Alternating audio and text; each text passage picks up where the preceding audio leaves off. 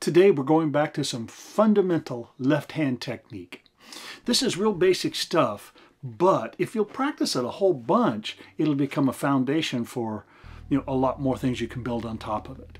Remember, we're always talking about economy of motion. Let's review that for a moment. What is economy of motion? Well, let's play with one finger per fret. Let's keep our fingers over the frets, not this kind of stuff.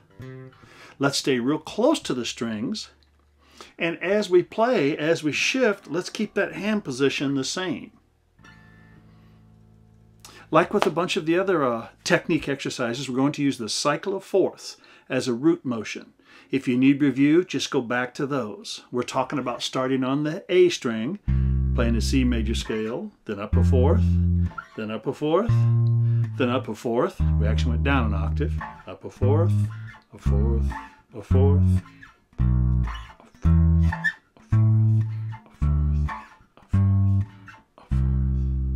one finger per fret, no open strings, and start each scale on the A string. Okay? Now, what we're going to do is we're going to play a couple of patterns. The pattern I want to teach you today, real basic, but it's great hand building, dexterity building, great for stamina, and a good way to practice just clean articulation. I call them digital patterns because I think of the numbers. Scale degree 1, 2, 3. Scale degree 2, 3, 4. 3, 4, 5. 4, 5, 6. 5, 6, 7. 6, 7, 8. Shift. One more time.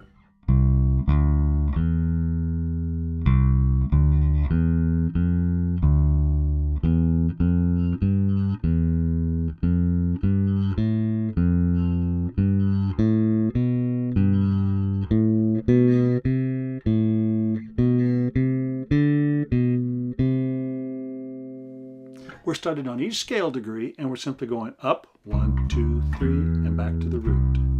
Start on scale degree 2. Back to the root. Scale degree 3.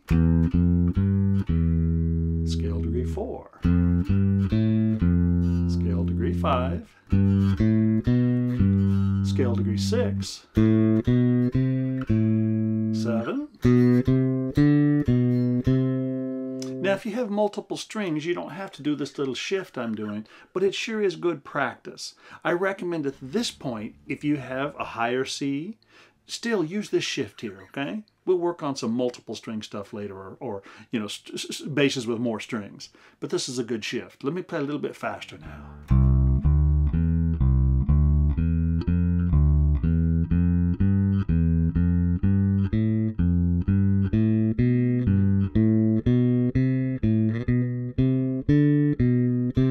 Next key.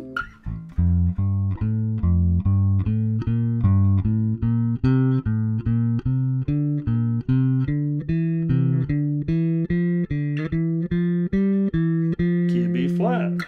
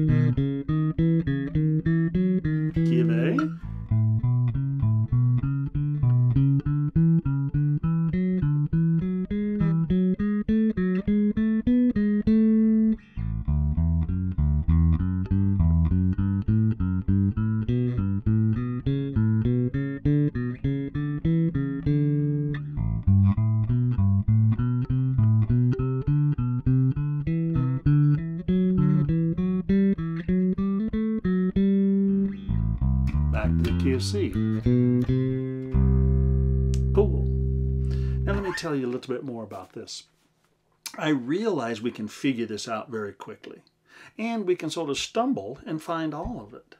But the goal is to be able to execute very smoothly in all the keys with good posture, with a relaxed feel, alternating in the right hand. Yes, alternating. Don't do any rakes or pull-offs or slurs, hammer-ons, alternating. And get to where you can do that all the way through many, many, many times in a row, 10, 20 times in a row without stopping. It's surprising to me how many students really don't have a lot of stamina, and because of that, they don't have a consistency in their playing. And, you know, they execute things or they play things, but they wonder why they don't sound real good. That's because of a lack of fundamental technique. I'm going to play it for you here with the practice CD. And by the way, go to my website, jimstonette.com, and there's a whole bunch of these backing tracks that we use for free downloadables. I might mention we have a website too called Stonette Music Downloadables, where there's lots, hundreds and hundreds of these kinds of tracks. And yes, they do cost money, anywhere from like 99 cents up to $2, which isn't much. But you're welcome to use those, but just at least go and get the free ones and play along with them. The reason why is if you play by yourself, you tend to stop. Sometimes you play out of time, maybe even out of tune. If you play with a little play-along track, once you push the button, you tend not to stop. It helps you create stamina. It's part of a whole program I call laser practicing. That's where you have little 5-minute workouts, or maybe 3 5-minute workouts, or maybe 5 3-minute workouts. These tracks I'm going to play with here are about 5 to 6 minutes long. I'm not going to play that long right now. I'll just play a couple minutes through it. But you want to get to where you're playing from the beginning of it to end of it non-stop. And I'll assure you, I assure you, at first you'll be tired. Now, not if you've already done this a bunch, but for most of you who haven't done this, you'll be shocked how consistent eighth notes for 3 to 4 to 5 minutes while you're moving down the neck, how much stamina that takes. And you'll be really pleased after you do this, 10, 20, 30 hours of this type of practice, how much more stamina and strength and dexterity you'll have in your fingers. Let's go to that little play along now. Here we go.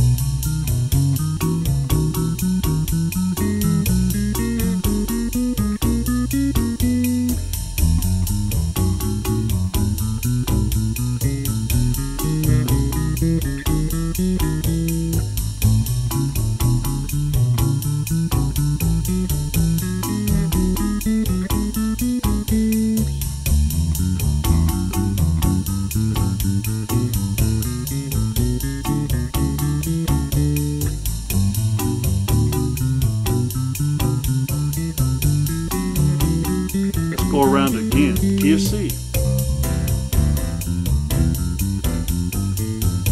Go into F.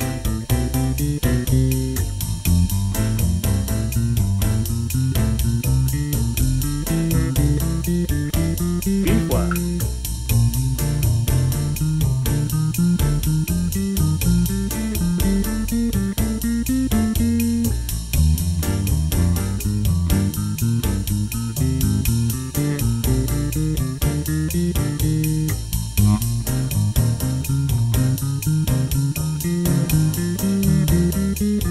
G flat,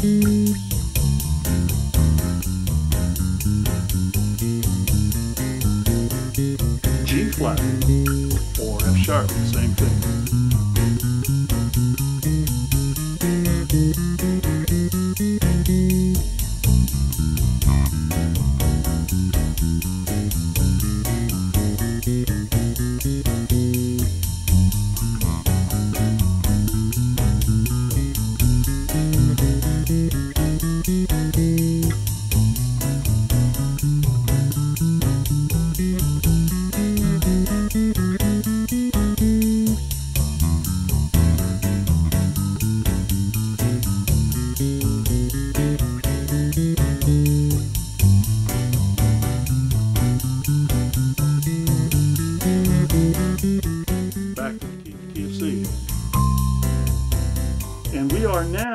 about 2.5 minutes through the 5.5-minute play along. Sure, this is a kind of technique building you need to do to develop some strength. You notice I made a couple mistakes in there. Keep playing. Keep playing. Sometimes the hardest part of practicing these type things is staying focused. We want to sort of start thinking about all sorts of other things. Stay focused, relax, and work on economy of motion. See, we really can't practice swimming unless we're in the water. So we can talk about technique as much as we want, but you have to be physically moving to adjust the things that you're thinking you want to be working on. And if for a while, as you start playing, your hands will start getting tired and you won't be able to maintain posture. But as you gain strength and stamina, you'll be able to adjust to work on this economy of motion, and you'll start developing really clean, smooth chops. That's the goal. Be sure and get that play along, that free one on my website, and play along with it.